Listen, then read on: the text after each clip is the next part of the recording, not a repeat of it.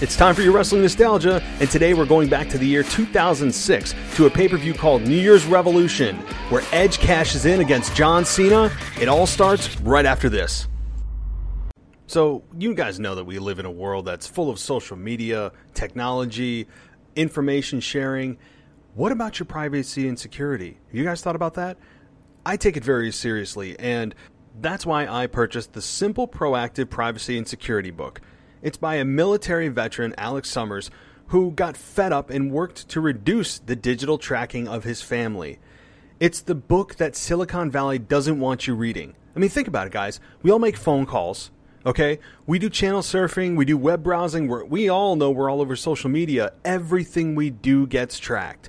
This book can help you avoid the bait of phishing attacks, remove yourself from 27 people-located websites that share our names, addresses, and other private information. There's a password manager and password generator. Protect your calls, your texts, everything. I mean, it doesn't matter whether you're using iPhone, Android, if you have a PC or a Mac.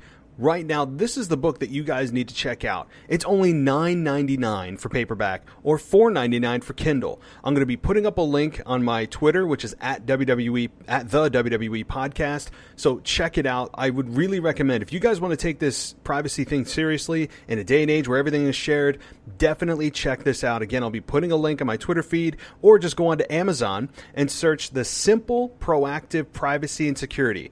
Again, that's Simple Proactive Privacy and Security, and get you and your family secured today. It's time for your weekly fix of wrestling nostalgia, when we look at wrestling's past eras, from the Attitude Era to the Reality Era. I'd like to think that maybe this company will be better after Vince McMahon's dead, but the fact is, it's going to get taken over by his idiotic daughter and his doofus son-in-law and the rest of his stupid family. To today, here on the WWE Podcast.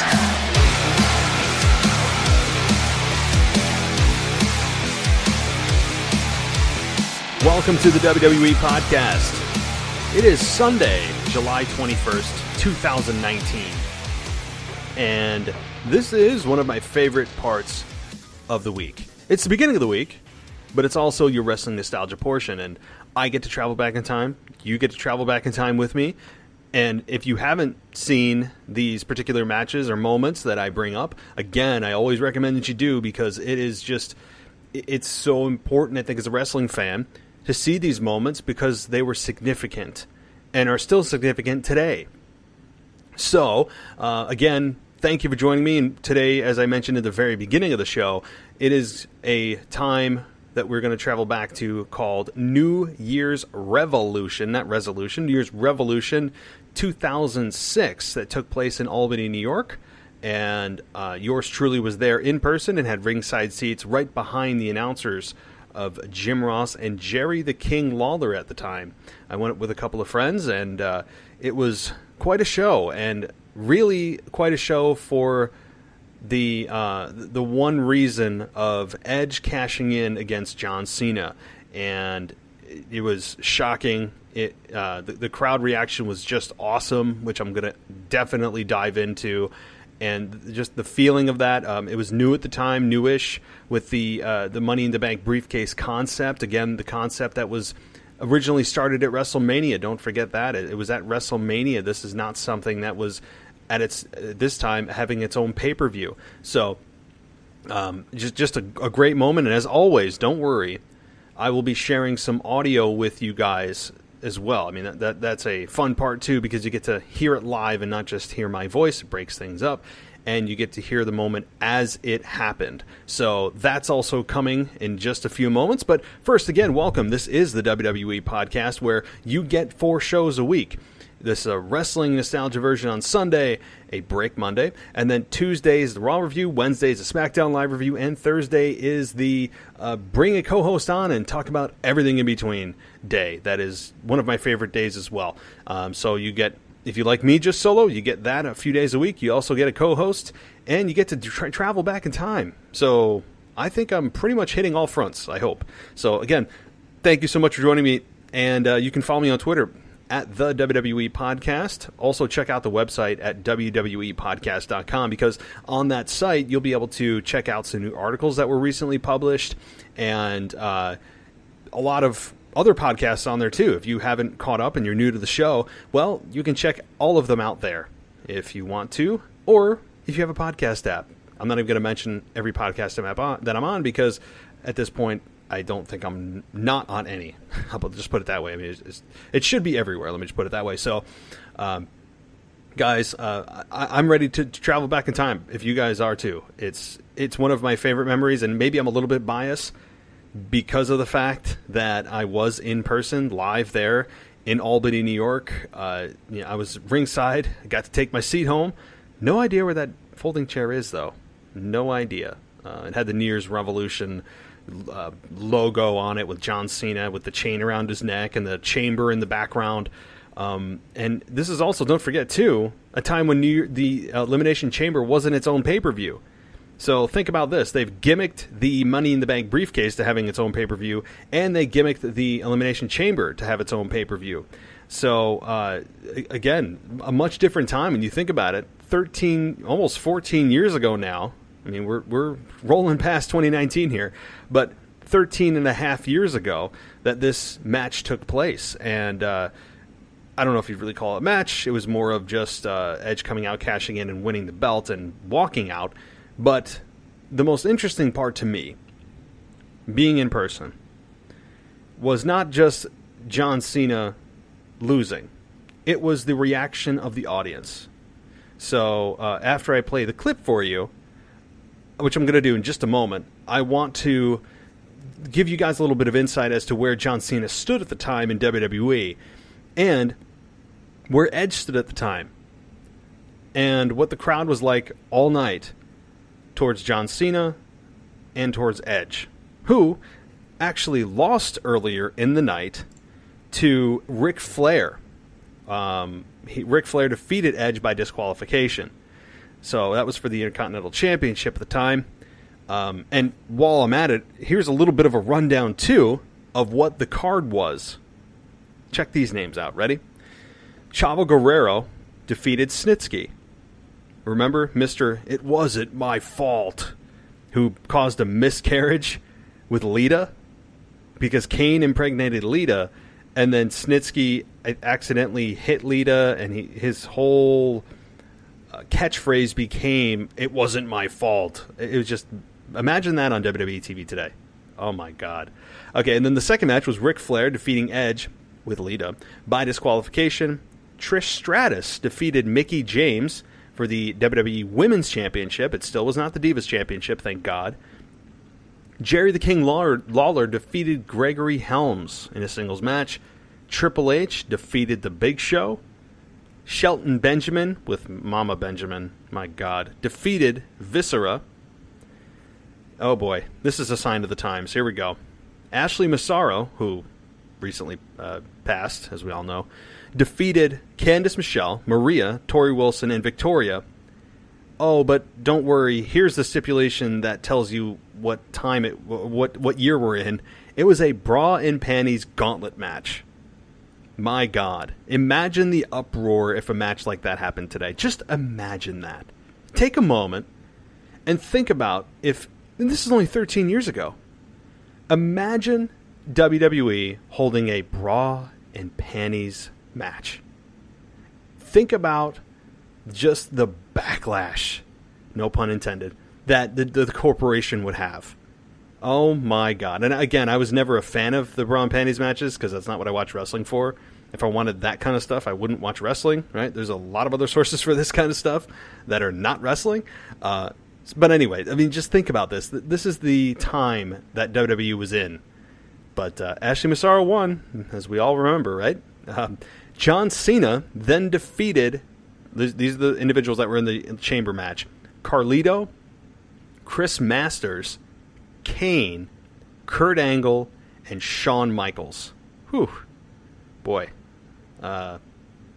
Man, I mean, you think back to when you took for granted you're seeing these individuals in their prime, like Kurt Angle and Shawn Michaels. Man, you just took it for granted. You just did. And at that time, I was 21 years old. I was 21 years old in 2006. Although, wait a minute. No, I was 20 because my birthday's in February. I was still 20. I was not even legal to drink when this pay-per-view happened. My God. And then, of course, we got Edge, accompanied by Lita, defeating John Cena, where Edge cashed in his Money in the Bank contract. So, and don't forget, Edge had won that championship, as I said, at WrestleMania, but that was April. They waited a cool 9 months to cash that in. My God, think about that. That's great stuff. A match that was only 1 minute and 46 seconds. So let me just give you guys some audio, and then I'm going to come back in the back end and give you guys more of an in-person experience from what I remember. I know it was 13 and a half years ago, but this really sticks in my mind. So, and a particular very interesting interaction that I had with Lillian Garcia. Not a long exchange, but something she said to myself and my friends out that I was with at the time. So that was just something interesting. So we'll talk about that. But here's the clip and the audio from that match. This individual is cashing in his Money in the Bank privilege that he earned at WrestleMania. The WWE Championship match will take place right here, right now. Oh, my. John Cena defends against Edge. He's a human. Well, I thought, and I said it earlier tonight, are you kidding me? That Edge would use it at WrestleMania. But Edge is cashing in, and cashing it in big time when John Cena is at his weakest. Oh, no, baby. No. Turn around, Johnny boy. Turn around. It's over. Edge is just waiting on the WWE Champion. He's waiting on him. Here goes. He hit the spear. Edge hit the spear. Cover. 2. No. Did he get him? No, he didn't. How in the world did John Cena kick out of that? Was it a 3 or a 2? It was a 2. It was a 2, and Edge is in total disbelief. I don't think Edge is the only one in disbelief. After all that Cena's gone through. Look at Edge now. He can't believe it. The disbelief now turning to frustration and anger. You can see the face of Edge changing. Oh, no, not another spear. But I guess Edge figures that's what it's going to take. Edge will spear John Cena over and over again if he has to. Oh, and again. Cover. He got him. My God, what has happened here tonight? Are you? WWE Champion!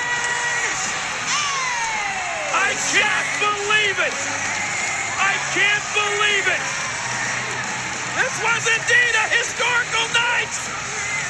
Edge has shocked the world. Well, I'll tell you what he's done. He's stolen the damn title. So I stand corrected. It was actually Joey Styles on commentary, not Jim Ross. But Jerry King Lawler was there and Coach. So quite an interesting match there. And yes, it was only a minute and a half.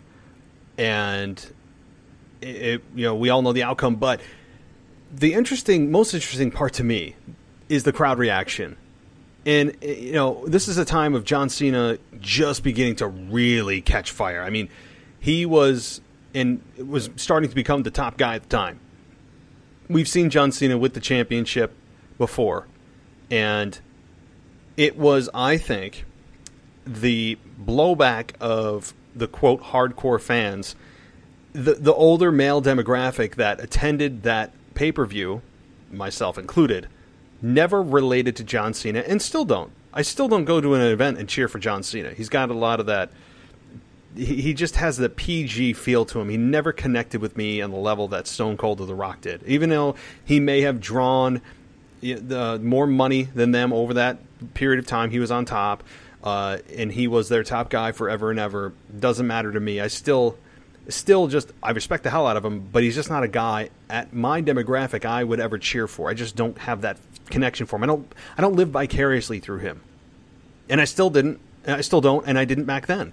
So I think there was a blowback from the male demo who was there in large part. You know, it wasn't a lot of families at this pay-per-view. Again, remember, this is prior to PG. This was a time when it was still TV-14. John Cena was bloody and battered during that Elimination Chamber match. So by the time Edge got there, it was just John Cena in a pool of his blood. Edge's first time winning here. And the crowd, I was into it. All my friends were into it. And we were booing the hell out of John Cena all night long. Just all night. I mean, it's kind of the same dynamic that Roman Reigns has today with the male demo. He doesn't have a male demo. Unless you're over the age of 13. You do not have a male demo. And it was the same thing with John Cena. He had the kids and the women. And when you go to an event like this, that was the TV-14 era, and it was a late-at-night pay-per-view on a Sunday when school's tomorrow, it was just a primarily male demo that was at this particular pay-per-view. And the people, I mean, like I said, we cheered the hell out of anybody but John Cena at that point. And I don't think we were alone. And so my little interaction that I had with Lillian Garcia, we were booing him so bad and so loud, at least my section was, that Lillian turns to us, looks directly at me. I just was kind of the spokesman for the group, I guess. And she says, geez, tell me how you really feel. And I just look at her, I'm like, we are. I mean, it was just kind of like, she was almost pissed off that we were booing John Cena. Kind of like, geez, like, come on, guys. And it's, you know, looking back now, I would have, you know, I probably would have said something different. You know, like, hey, like, I purchased my ticket. I can cheer and boo who I want. It was almost as if she was getting annoyed I wasn't following, and we, as a collective, weren't following the script. I mean, just the way that she said it and the way she looked at us, almost in disgust. Now I'm talking about it. I'm kind of pissed off about it. I mean, 13 and a half years later, but now I'm like really starting. I haven't thought about this memory in detail and at this length in quite a while. So now that I'm thinking about it, it's kind of pissing me off. But no, we just said back to her, look, like, I mean, like, we are, and we just continued to boo the hell out of John Cena. And Lillian Garcia was very taken back because I think we were the first group, and I'm talking about not just myself and my friends. I'm talking about the arena that held about 15,000 people. At the time, it was the Pepsi Arena, I believe. And we were the first group as a collective on that scale to boo John Cena. And, you know, I think she was just taken back by it. The crowd loved it, loved having Edge spear the hell out of John Cena, who, after going through hell in that Elimination Chamber match, comes out on top. He's Super Cena. We're just like, oh, my God. And the whole we've seen enough signs that were up. It was a very, very anti-Cena crowd, I'll tell you that. And I was proud of Albany. I was proud of Albany, New York, I got to say. So way to go, guys. There's your pat on the back 13 years later.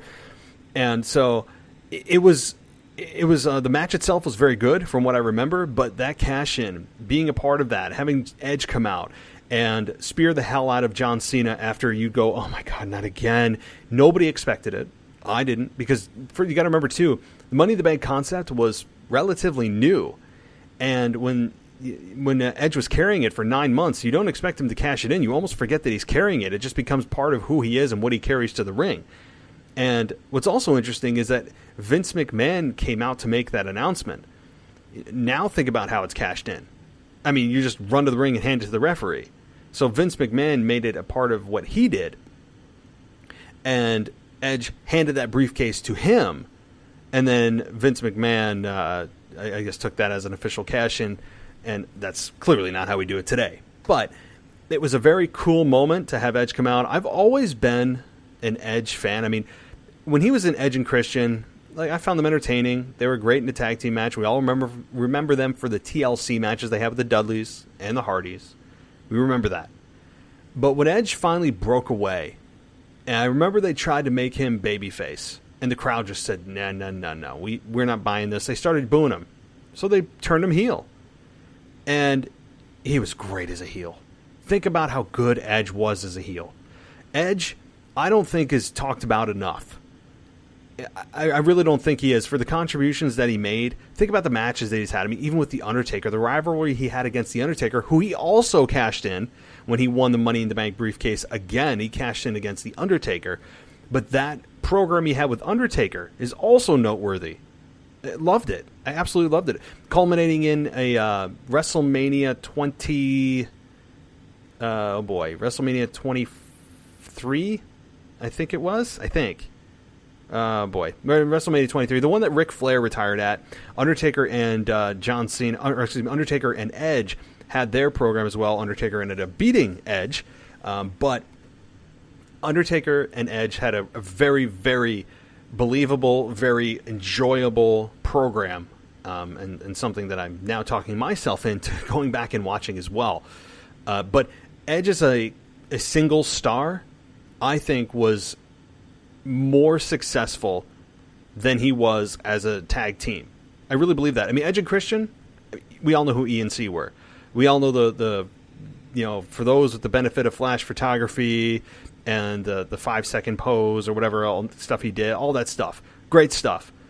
And they were a good comedy act, but also can be taken seriously. And then when he went serious, and when he joined forces with Lito, who I think added to his character, man, he was on fire. He was a very good promo. I think an underrated promo.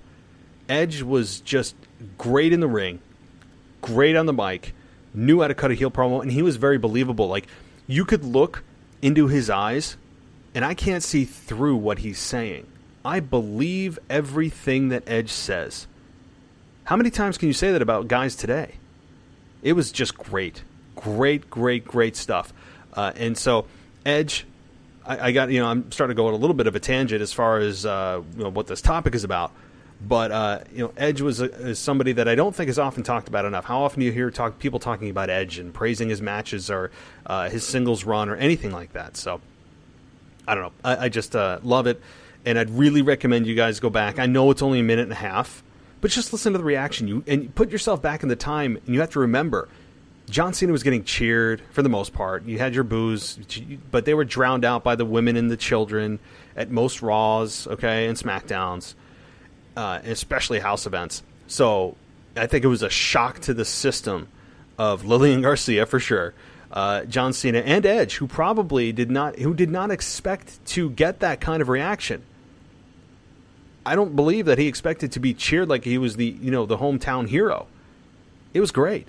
And if you didn't know this, Edge, the name Edge, actually came from an Albany, New York radio station that he was listening to when he was trying to come up with a name. And one of our radio station's name was The Edge or something like, I forget what it was, where the Edge radio station came from, but we did have one at one point. It doesn't exist now. But when he was here, he heard the name of the radio station, Edge, and he took it. So we, the collective we, Albany, New York, are responsible for the name Edge, which is a damn cool name. The Rated R Superstar. Imagine the Rated R Superstar in a PG era. Yeah. The Rated PG Superstar. I mean, maybe PG-13. Just great stuff. And I'd love to have you guys go back and watch it again if you have before or haven't yet. Please do. I also think that the part of the reaction, one last note here, before I move on to some other news, is that, yes, part of the reaction was probably because, it's a cash-in, we're part of the moment, we're part of history, it's just cool, it's happening. So they're cheering something big that was happening. And you hear that now, even when a heel cashes in against a babyface, that people cheer, or you hear yelling because it's, they're part of, I was there when, I remember when they were here and I did that, I'm here for the cash in, I feel special. So people get excited about things when they feel like they're a part of something, especially part of history and something that doesn't happen too often. So yes, maybe a small part of that reaction was that and not knowing that, but I think the majority, 90% of that positive reaction for Edge was just anti-Cena and anybody but Cena. I think that was really it. All right. So I want to touch on a little bit about Monday Night Raw tomorrow night, which is emanating from Tampa, Florida, the site of WrestleMania 36 next year. And boy, do they have a lineup for the ages. I mean, at least in recent memory. I mean, when you look at who is going to be there, it's pretty extensive. You have Stone Cold Steve Austin, who is the headline of the Raw reunion. You have Hulk Hogan on that roster for tomorrow night. You have Ric Flair, Shawn Michaels. Boy. You have Santino Marella, Mick Foley, among others. Oh, and the Bellas. Okay. Now, WWE is putting up some pretty damn interesting posts here on their site. And they're coming up with like fantasy matches that we'd love to see. As they titled it, Raw Reunion Fantasy Warfare Matches We'd Love to See. And headlining that, among the next one I'm going to read, but is The Rock versus Roman Reigns. And it's interesting that they put The Rock as a picture of him with hair, you know, when he was like, I don't know, it was like 2002. It's like the 2002 haircut. I don't know why they did that. It's bizarre. But they build it as two warriors, one dynasty, family versus family, and kind of like an old school, you'd see in your local paper for an independent wrestling promotion type of look. It's interesting. It's kind of a throwback look that they've put on this particular fake ad for this matchup that's a fantasy matchup. And now The Rock's not even scheduled to be there. They did not have The Rock on the schedule of him being live on Raw. They didn't have him in that list, the complete list that WWE put out. So I don't know what they're doing here. Maybe they let it slip that he's going to be there. I don't know. Like, why would you have The Rock versus Roman Reigns on a fantasy board for the Raw reunion when The Rock's not supposed to even be there? He's not scheduled to appear. And maybe it's a surprise. Maybe they spoiled it and didn't know. I don't know the game here, but I think that particularly this match, is probably one in which WWE is, it's a fantasy match. We'd love to see this. And they're also, at the same time, gauging the reactions of fans to see if it's something they should pursue and take seriously. If they should take it seriously based on the fans' reactions to this fantasy matchup. I'd love to see it. I've been talking about this for 4 or 5 years now. I'd love to see this. I actually wanted to see it back when The Rock tried to come out and save Roman Reigns from being booed out of the building in Philadelphia in 2015. I've wanted to see it since then. I would love it. I think Roman Reigns would come out on top, unfortunately, so I think the outcome would piss me off. And so it's the People's Champ, The Rock, versus the big dog, Roman Reigns. My God, can we please get rid of the big dog? He's not the big dog. If I hear Michael Cole lose his voice over saying it one more time through a forced overreaction through his headset of Vince McMahon telling him, call him the big dog. It just sounds so stupid and contrived. It's so contrived and forced. I can't stand when they call Roman the big dog. It's just, it doesn't fit him. Find something else. Call him the silent killer. I don't care. That's more accurate than the big dog. It's just such a... All right, I'm going to keep going before I complain too much, right, guys? All right. Stone Cold Steve Austin versus Kevin Owens is the next, quote, fantasy match, and they build it as this. 2 rebels, 1 cause. A truly stunning matchup. And this is something I would love to see this match. And you know what? I actually believe that these two will have interaction on Raw. I think these two will have some kind of interaction, physical or otherwise. These two individuals' paths will cross tomorrow night. You can bank on that. And yes, as this outline says, they both use the stunner. That's not the only thing that they have in common, says this article. This hypothetical battle goes far deeper than a shared finishing maneuver. Austin and Owens are both rebels who have rarely, if ever, conformed to what a WWE superstar should look like, sound, or act like. They both never met a microphone they couldn't set ablaze, or an authority figure that they wouldn't speak truth to. And yes, the stunner thing practically writes itself too. Interesting little deal there. If I was going to put a stamp on what happens, I don't know. If Kevin Owens was a heel right now, I would say that Kevin Owens ends up on the receiving end of a Stone Cold Stunner. I still think that could happen with a less likely chance. I think the more likely scenario is they both end up giving stunners to whoever, I don't know, 2 or 3 guys comes out to interrupt them. I think you're going to get a Stone Cold stunner or you're going to get a Kevin Owens stunner and the original Stone Cold stunner, where they both work in tandem and both share beers together. Because if he leaves Kevin Owens laying, I don't know if that's going to be good for Kevin Owens' push. As much as I'd like to see it, because it'd be cool, like Kevin Owens take a stunner, Kevin Owens is gaining momentum right now. For him to be just left laying with beer all over him, I love the Stone Cold stunner, but right now Kevin Owens is the future. So I don't know if I'd do it. I would just have them both give tandem stunners to a pair of, no-name heels or whatever, and leave them laying, and Kevin Owens and Stone Cold share a beer together, clash some beers, drink some beer, and everyone goes wild, and Kevin Owens gets the rub. That would be the way I'd book it, and that would be how I'd do it. The Bella Twins versus the Iconics. How about that? That would actually be something I'd be interested in seeing, just for the fact of they have very interesting personalities, or personalities that are somewhat similar. I don't think that this would be a particularly well-paced or well-executed wrestling match. This would probably be more of personality-based than wrestling-based. And that would be fine, but, is this really a fantasy match? I don't know. But it's one I would pay attention to. But, Alundra Blaze versus Becky Lynch. This one is billed at 2 Trailblazers. Get set to burn the house down. Interesting, yeah. I guess if Alundra Blaze was in her prime and, not in, bordering on senior citizen, it'd probably be a better match, right? This, of course, is more of a fantasy match than the rest of them are. I think in order of possibilities, I would put Rock versus Roman Reigns at the most probable.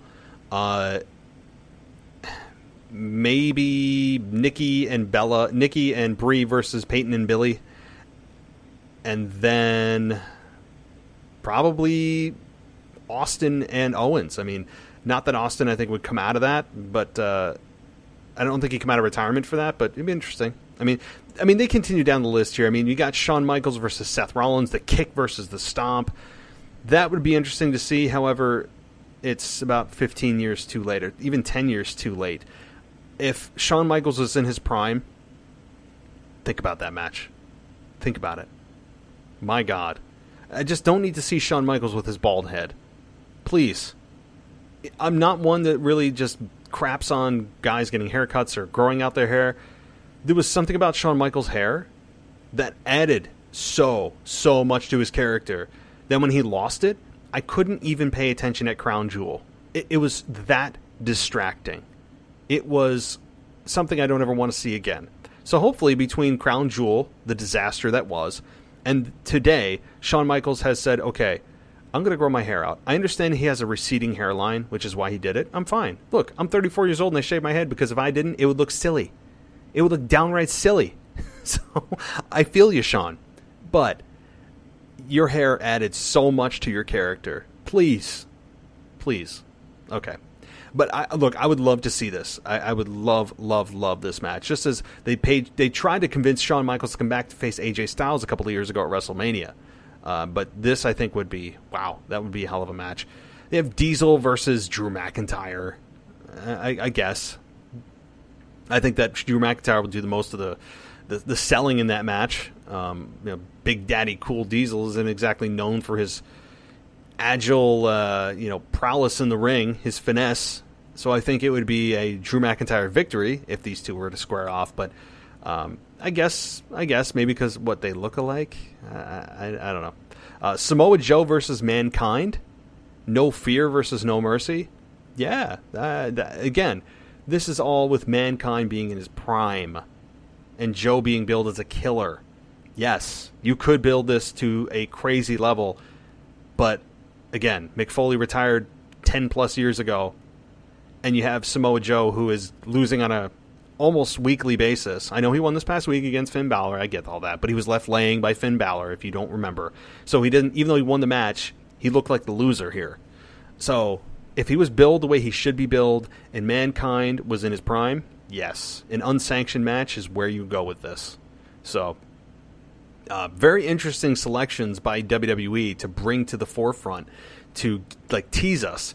Again, out of the whole list I just mentioned, I think the most realistic is The Rock versus Roman Reigns, because The Rock can still go when he wants to and gets himself in ring shape, and Roman Reigns is in his prime. So this is probably the most likely, and one that I would love to see. Again, even though I believe The Rock would lose, because Roman Reigns is the guy, you could use that as an opportunity to, dare I say, turn Roman Reigns heel. Dare I say that? I used to go on weekly rants of that. I have subsided on that, and I have just accepted the fact that Vince will never do it. Or will he?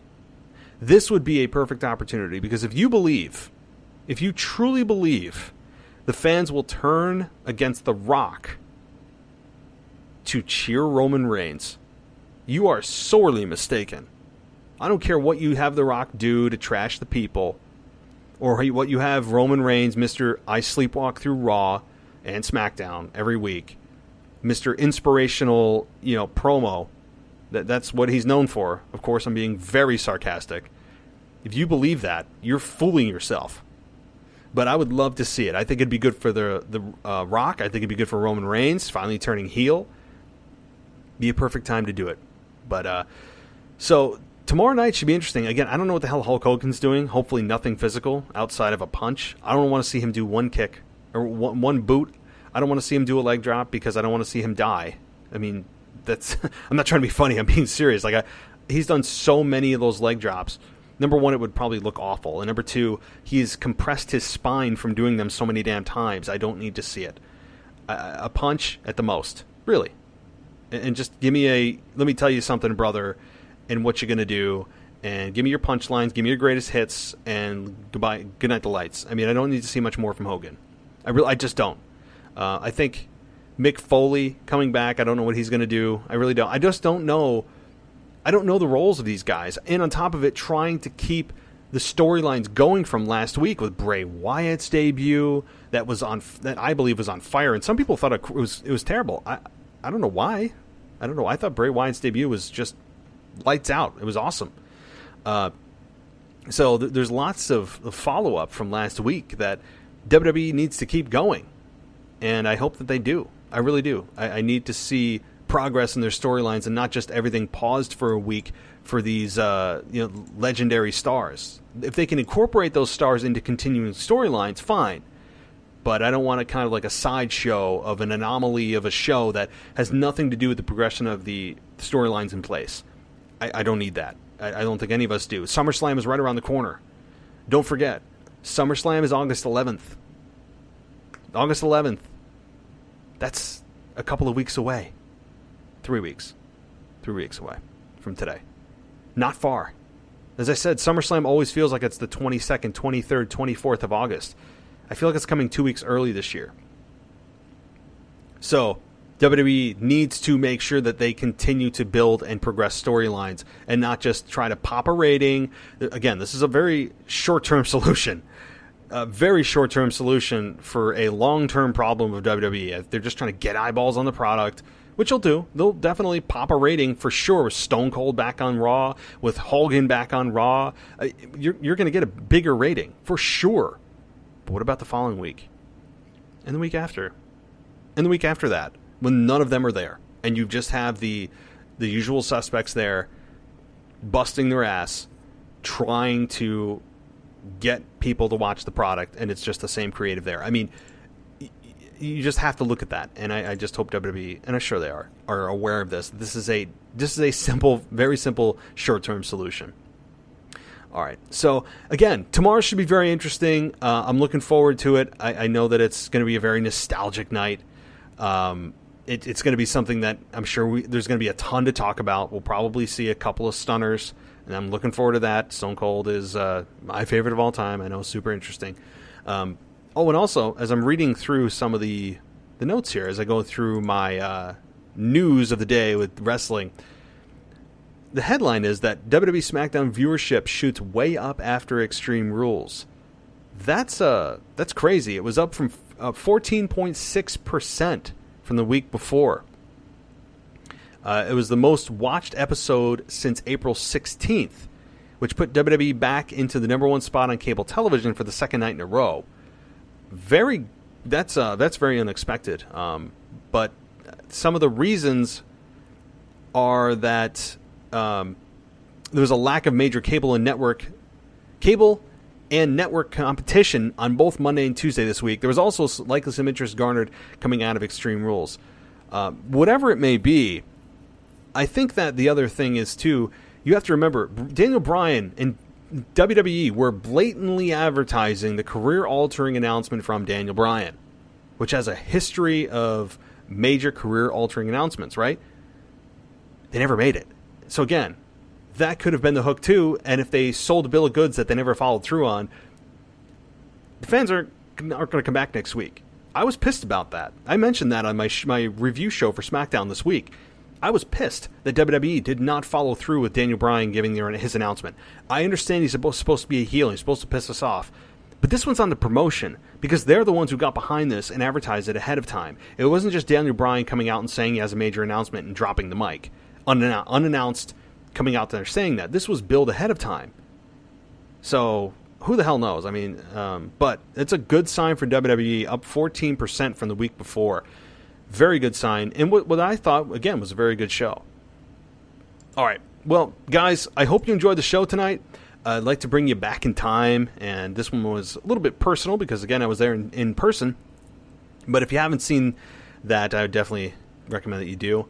And I hope you give me a follow if you can on WWEpodcast.com and on Twitter at the WWE Podcast. Again, if you want your ad or business mentioned here, by the way, just go to Fiverr.com and search me out. I'm actually under Matt3166, which is weird because I made that profile a long time ago, and I can't change my username. So you just go to Fiverr.com and search either Promote on Wrestling Podcast or just search my username, which is Matt3166.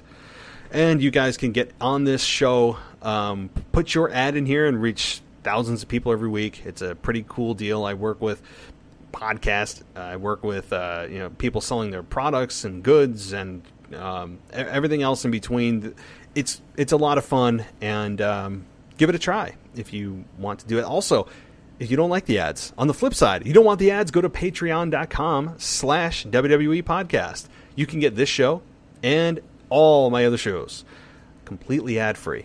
Totally ad-free for $1.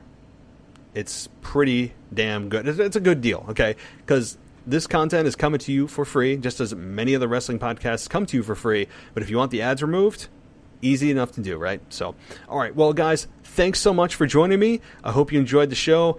Look forward to tomorrow night. I'm sure you do too. And as always, I'll be back on Tuesday with your Raw review. Until then, I'll talk to you next time.